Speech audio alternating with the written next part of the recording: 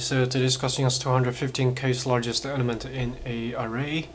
We want to return the case the largest element in an unsorted array, and it's the question is asking for the case largest element in the sorted order, not the case distinct element. So basically, if we can sort it, we just take the case element from the right. That's the number we want to return. But for this type of question, like case largest, the case smallest, top k or smallest k, this is similar to a question that I did, like I think it's more about a week ago. I'll put a link up there. That's the question is the case closest points towards the origin. It's exactly the same type of question, and they're typically the interviewer. I guess they are looking for two kinds of question solutions. One is priority queue. You maintain size k priority queue throughout when you're iterating over the whole array. So and use the priority queue to keep track of the current top k largest elements that you currently scanned through so far, and in the end you just return the the first element in the priority queue.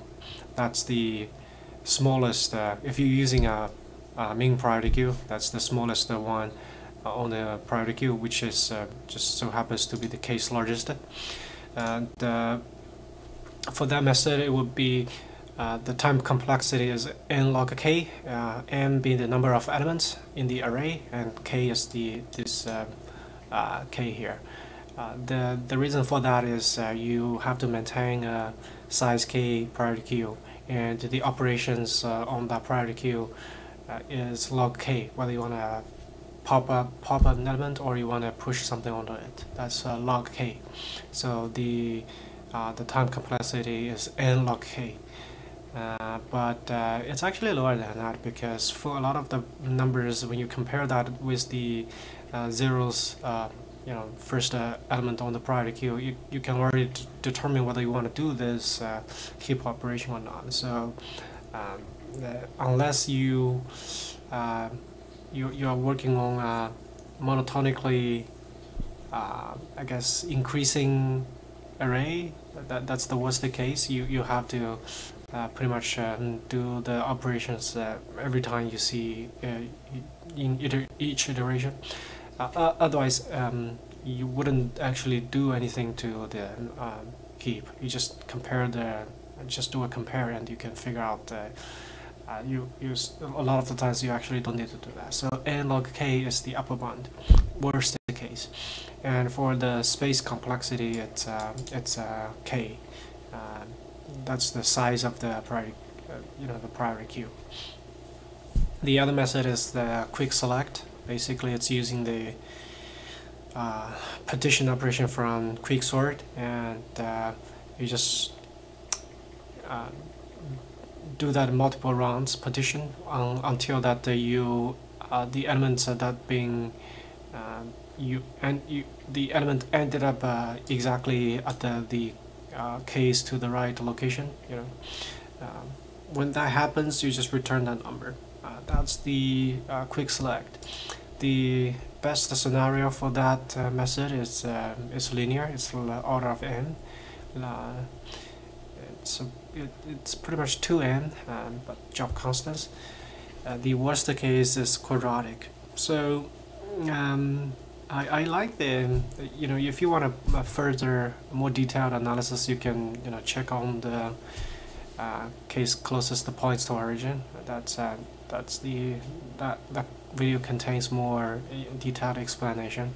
My personal feeling that if you want to sort this, do this question, it's usually you can ask them if the unsorted array, whether it's a stream of numbers. In that case, you would almost be sure that if they say it's a string, they're definitely looking for a priority queue. So yeah, so for this question today, I'm just gonna code the priority queue one. the quick select, you can go to the video and look at that. It's gonna be pretty similar. So yeah, because this question is just asking for the value, just comparing the value directly, and it's asking for the largest and not the smallest. The code is gonna be extremely simple with priority queue.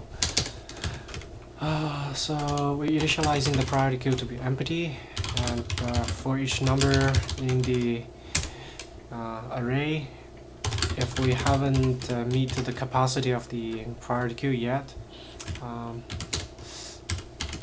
less than k, we always gonna push the element onto the priority queue. So that's heap queue dot heap push pq num lf. Otherwise, if we do this check whether the current number is larger than the smallest of the top k we currently know so far, if that's the case, we're just gonna do a heap replace, which is equivalent to pop this number and push this onto the priority queue, and at the same time maintain the heap ordering. In the end, we just return the this number. It's guaranteed to be the one that we're looking for. So yeah, this passes the judge, and pretty fast. A little bit bad on the space, because this does have to require some. I really don't know. This is almost a constant for reasonable small k. Yeah, for quick select, if you do in-place swaps, modifying the elements within the nums, it's a constant space and linear time, best of time. But that one is, unless they are really looking for that, I think the heap one would just do fine for most code interview purposes. So yeah, if you're interested in quick select, go check out that video or look up other articles explaining quick select. So yeah, that's the short video question for today.